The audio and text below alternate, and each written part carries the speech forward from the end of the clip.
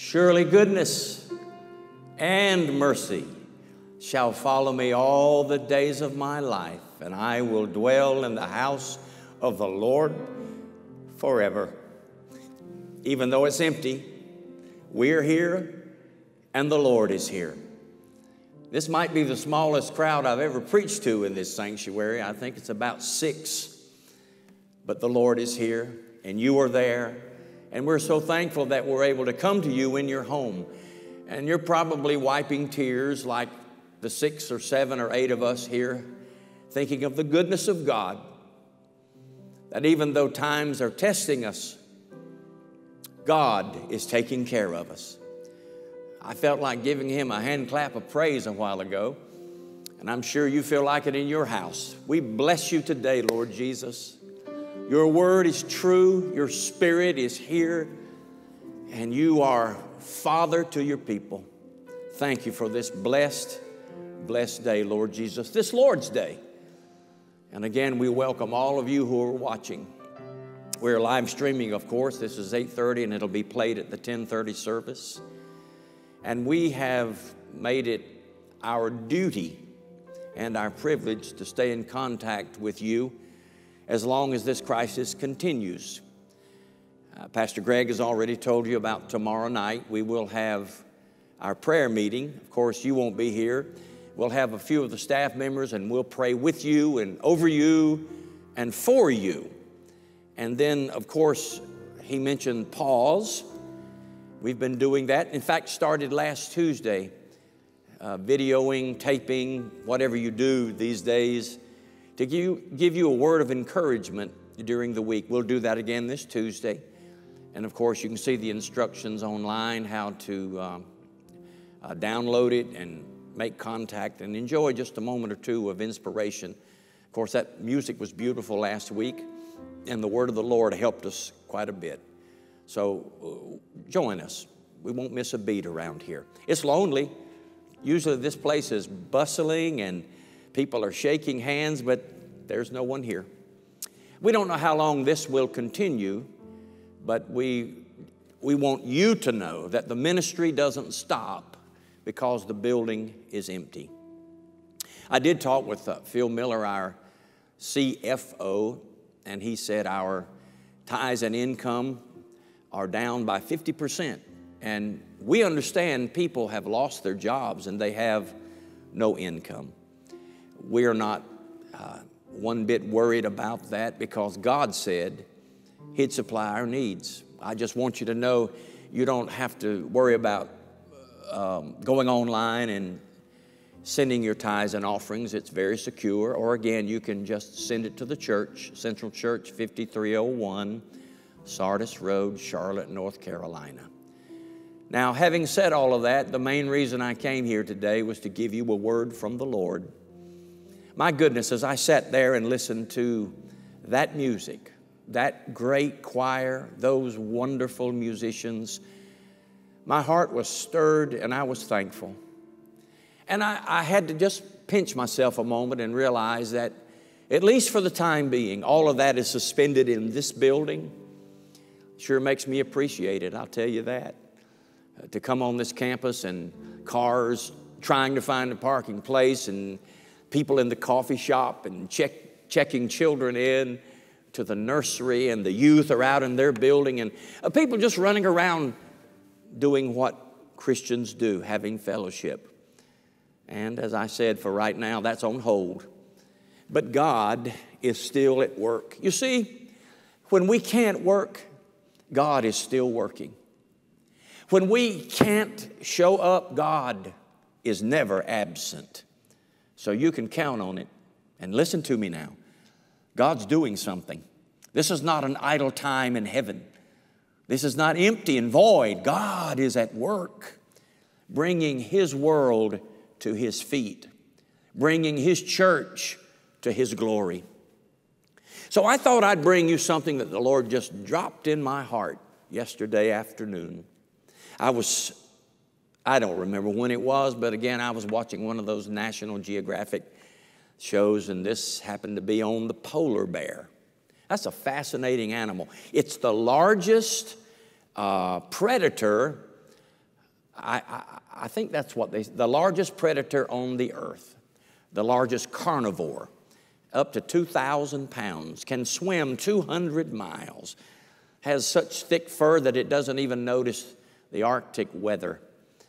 And they said something very interesting to me. The polar bear has no natural predator except man. And then, for some reason said, and man himself has no predators. Then I thought, yesterday afternoon, thinking about that, oh yeah? Man doesn't have a predator? Then why are the schools shut down, and why is the church empty, and why is the government in a frenzy? Because man does have a predator. And those predators don't weigh 2,000 pounds. And they don't have 4 legs necessarily. Those predators are invisible. A germ is invisible to the naked eye. You can only see it with a microscope, and yet it's able to shut a world down. It's able to suffocate life out of a human being. A germ. Strains of germs. Oh, we're finding out, yes sir, man does have a predator. But man also has a spiritual predator, and that's been going on since the Garden of Eden. There's been an enemy, a foe after mankind ever since God created man. And we are watching what happens when man tries to help himself. We're looking at it right now. You are seeing the heart of man. Instead of turning to God, instead of crying out to God, man is still saying, as he did right before the flood, let us make a tower to the heavens. Let us rebuild. We will triumph. We will win. We will come through this, all without acknowledging the God of glory. That's man. That's the spirit of man. And that means that the spiritual predator, the devil, and evil and darkness have so convoluted the thinking of man that he doesn't even realize that he needs help, doesn't realize he's infected and infectious. He's going to try to heal himself, help himself, and bring himself out of this. And of course, when man tries to do anything without God, he only creates confusion. Can you tell? Confusion. Who in this world is not confused about something right now? Yeah, when man tries to fix it himself, it always gets political. It's never for the good of the body or the whole or the people. Even when man is desperate, he's political. It doesn't matter to some people if it helps humanity or not. They just want their beliefs and their ideas to be promoted. They want to be in power. And you're watching that at work. Brother, it's at its supreme place right now. Politics and selfishness. And then, of course, when man tries to fix it himself, the blame game goes on and on and on. Have you noticed? Everybody's blaming somebody for something. But did you notice that first started in the Garden of Eden? God said, Adam, where are you? What have you done? He said, the woman you gave me. And then when he turned to the woman, she said, the serpent. You see, it's just never man's nature to assume responsibility. He always wants to put the blame on somebody else. And then when the blaming starts, the accusing starts. Well, now, who do you think fallen humanity gets that from? It is the nature of Satan to accuse. And so once we move into that realm of accusing this person after we've blamed that person, we've been infected pretty badly. And we're operating in the power of the flesh, and we have totally ignored God. And when the blaming and the accusing begins to manifest itself, then here comes the strife, division, hatred, anger. There it is. And you know what stirs this? It becomes roiled. When everybody starts looking around instead of looking up, And then the rumors start. Oh, my friend. Now, I am assuming that most of you watching me right now are believers. You may belong to this church or some other church. I got an email the other day from South Korea. They were watching from an army base in South Korea. So I don't know where you are geographically, and I really don't know where you are spiritually. But I can tell you this.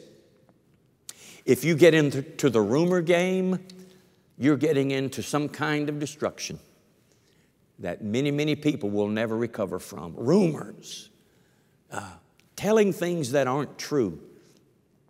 The media is in this frenzy right now. All you have to do is go to this channel, and they are blaming that group. Go to the other channel, they're blaming that group. And then they start saying, we have heard, it has not been confirmed yet, but our sources say. And that's when the rumors start. And that's when it infiltrates the population and the thinking and the minds of people. And instead of facts, we base our feelings and our life on fiction because we really don't know what to believe. Let's be honest. Whichever side you're on, you don't know what to believe. You don't know who to believe. And whether we see it acted out physically right now or not, we're in a panic. It's on the inside. It's an uncertainty. It's an agitation. It's not knowing what to do next. It's being extremely sensitive, and things upset you very quickly. That's a sense of panic. Pastor, how do you know what to do?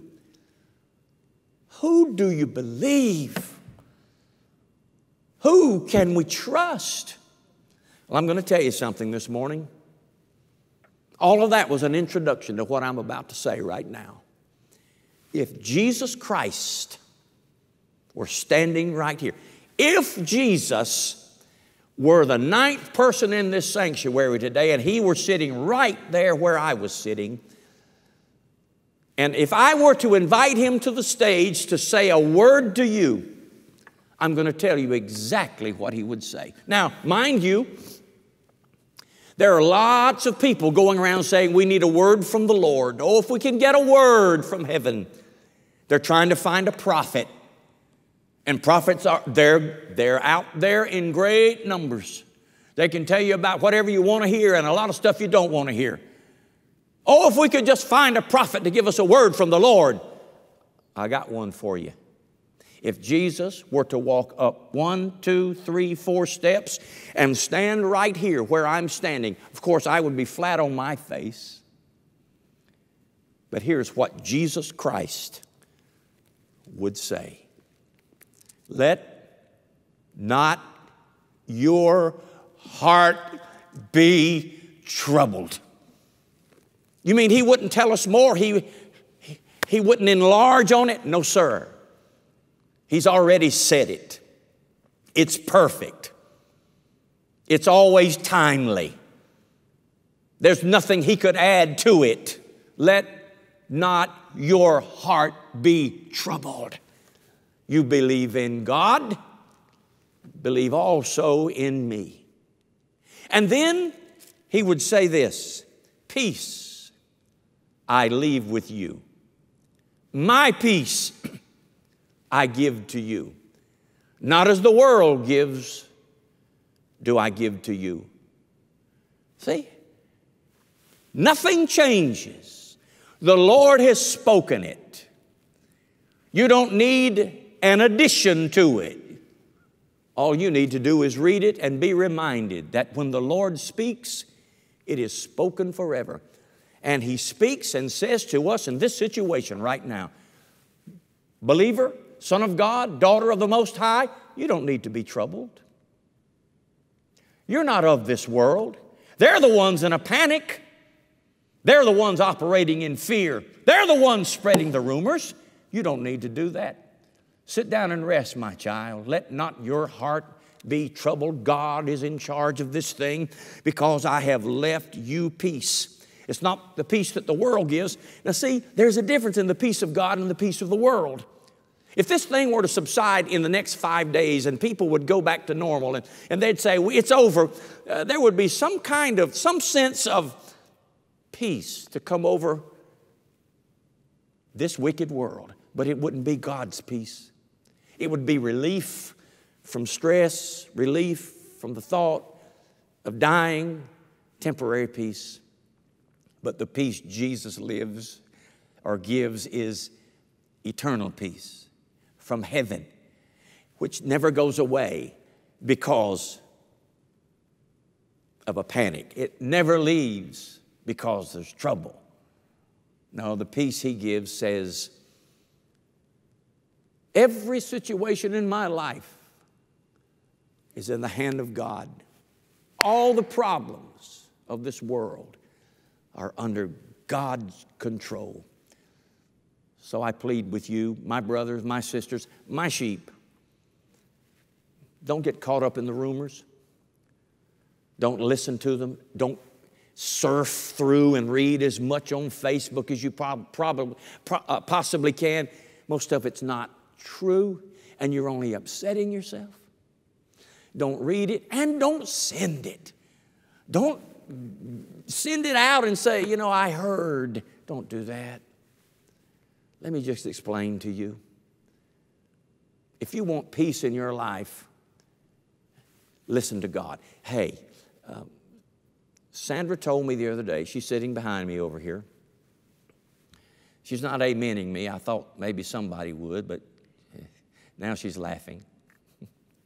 I think Dennis is back there probably gigging. Greg, I hope he's awake, and Jason's back there.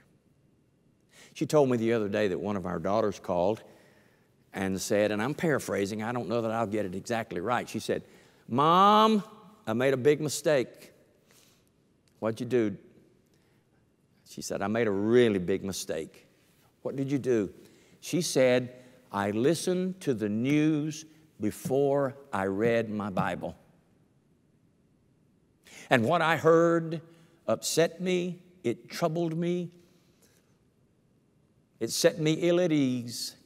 And I was so troubled that I told my husband, and he went into his office and said, I got something for you. This is amazing to me. If you remember, on New Year's Eve, we had a service here. And at the end of that service, I gave out scriptures. He kept his scripture. He went into his office and got it and brought it back and said, let me read it to you. Peace I leave with you. My peace I give to you. Not as the world gives, give I unto you. Isn't that amazing? Let not your heart be troubled. That's 2 times in the same chapter that Jesus said, let not your heart be troubled. Can I just tell you, if you listen to them before you hear from Him, you're going to have a troubled heart. You'll be upset all day long. In fact, if you listen to them first, you won't be able to hear Him, because they scream and yell. He whispers. He just wants you to listen. They make you listen. They are so loud at it until they overwhelm you and they overcome you. And Jesus just whispers. He says, my peace I give to you. So let me say it for the 3rd time. Let me emphasize it, because it hit me hard yesterday. If you listen to them before you listen to Him, you're going to have a rough day. But if you get up and say, I must hear from God first. His word is the only thing that matters. Theirs is rumor. It's likely to change. It's in a swirl. But God's word is from everlasting to everlasting and will never, ever change. I got to give you a story. It's in the 3rd chapter of Joshua. And once again here, I never saw this until yesterday. 3rd chapter of Joshua. Give me just a moment now. In fact, if you want to get your Bible, it's Joshua chapter 3. And if you want to get something to mark in your Bible, I'm stalling now so you can do that. I want you to remember this. Joshua chapter 3. You got it? Ready? Then Joshua rose early in the morning, and they set out from Acacia Grove and came to the Jordan, he and all the children of Israel, and lodged there before they crossed over. This is what's about to happen. God's promise is about to come to pass. They're going to cross over the Jordan into the promised land. Verse 2. So it was after 3 days that the officers went through the camp, and they commanded the people, saying, when you see the ark of the covenant of the Lord your God, and the priests, the Levites, bearing it, then you shall set out from your place and go after it. You see that? Yet there shall be a space between you and it, about 2,000 cubits by measure. Do not come near it, that you may know the way by which you must go, for you have not passed this way before. Oh, my, my, my. You get that? They're about to cross the Jordan. Oh, it's not as big as the Red Sea, but it's still a body of water they could not cross without the help of God. And so they camped before it, and they waited on God. And the officers went through the camp and said, now, don't move until you see the ark of the covenant of the Lord your God on the shoulders of the priests, the Levites. When you see that, then go after it. It, what is it? It's the presence of God represented by the ark of the covenant. It's the pillar of fire. You see, that pillar of fire stopped. It went away after they crossed the Jordan and went into the promised land. That was it for the pillar of fire and the cloud. It was hovering over the ark of the covenant. The ark of the covenant represented the presence of God in their midst. But he wasn't in their midst. He said, when you see them carrying it, go after it. Yet, now this one got me, yet there shall be a space between you and it, about 2,000 cubits by measure. That's half a mile. Do not come near it, that you may know the way by which you must go. And I pondered that, and I just couldn't figure out why God would say, I am the Lord God that dwells in your midst, and yet he said, stay here, and his presence moved half a mile ahead of them. And then they were ordered, don't go close to it. I thought, Lord, why would you do that? What sense is there in separating? In fact, that's the first time, I guess, that God himself practiced social distancing. I never thought about that. God moved away from the people and said, I'm up there, and the priest said, go after it. I know why, at least to my satisfaction. Because if God had stayed in their midst, God's presence would get entangled with their confusion and their rumors and their backbiting and their accusing. They did nothing but murmur and complain. That's what they were known for, murmuring and complaining and accusing and pointing. God said, I don't want to be in the midst of that. I'm going ahead of you. And if you will watch me and go after me, you won't get caught up in the rumors, in the confusion. If you'll keep your eyes on me, if you'll go after my presence. I wish this building were full right now. Somebody would say, amen, I know it. If you'll forget about what the people around you are saying and go after it. If you'll forget about all of the accusing and the pointing and the aggravation and the murmuring and the complaining, don't be a part of that. Go after it. But it had to be up there so they could lift their eyes from here. It had to be far enough that they had to hold up their heads and look for it. But as long as they were holding up their heads and looking for it, They weren't looking at all the confusion around them. And I believe with all my heart, this is to the best of my knowledge, and this is to my great spiritual satisfaction that I've come to this conclusion. If you get into the rumoring and the pointing, you are not going to hear the voice of God. If you mingle and mess with the crowd, you are going to miss it. But if you will say, I don't want to hear that, you can't substantiate that. That's only fiction. But I'm standing on what thus saith the Lord. And I won't look at what you're doing, and I don't care what you're doing. I'm going after it. I'm going after Him. I'm going to stand on His word. Then, brother, you will cross. You'll get through it. And God will be your champion. I encourage you today, church member, Christian, don't get in it. Stay out of the mix.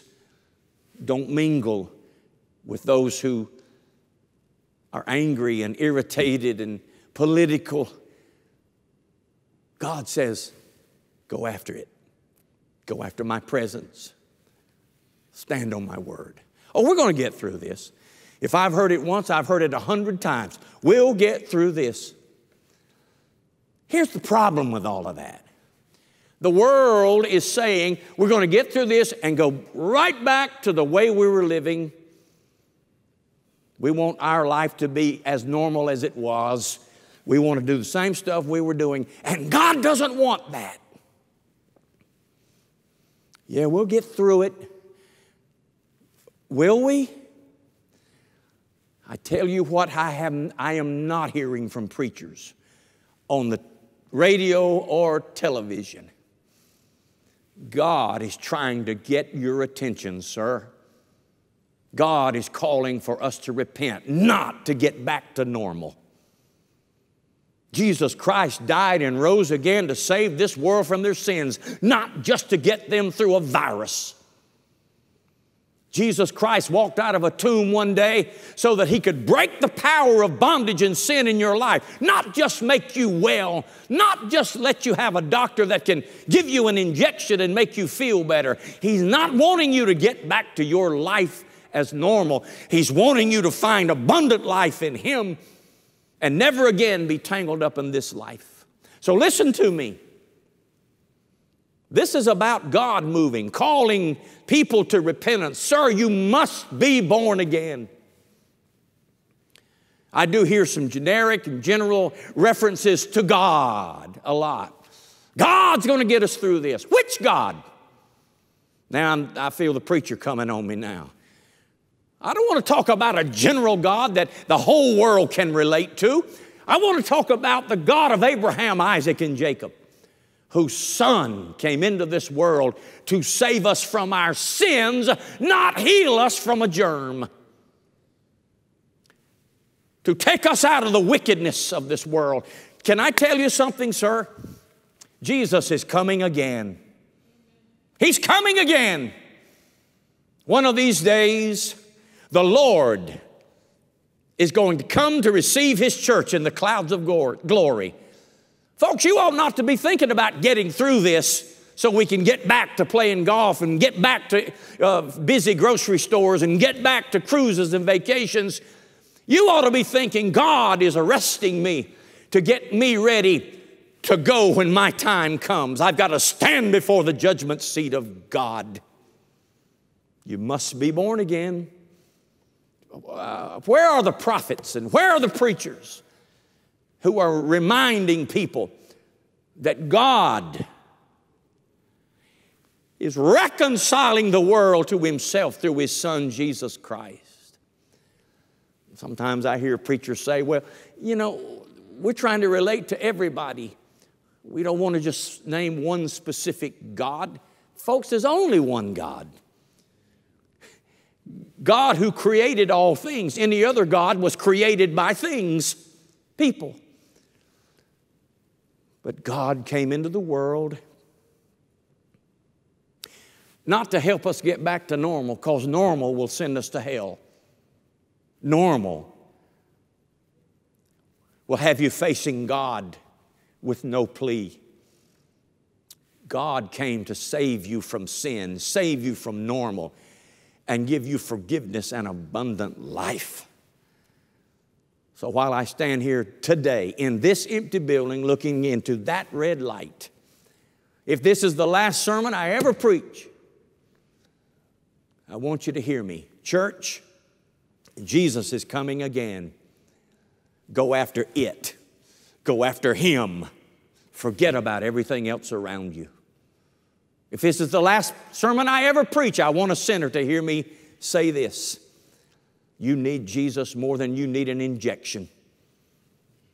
You need the great physician more than you've ever needed, the Surgeon General. Only Jesus can save you from your sins. Only Jesus can heal you from your iniquities. And only Jesus is available on the spot right now. They're telling you not to go to the hospitals if you have symptoms. We're overloaded. They're telling, oh, Lord, we're just hearing everything. But Jesus said, come to me. Come on right now. I'm not in a surgical mask. I don't have special respiratory equipment for you. You come to me. I'll heal you of all your sins and your iniquities.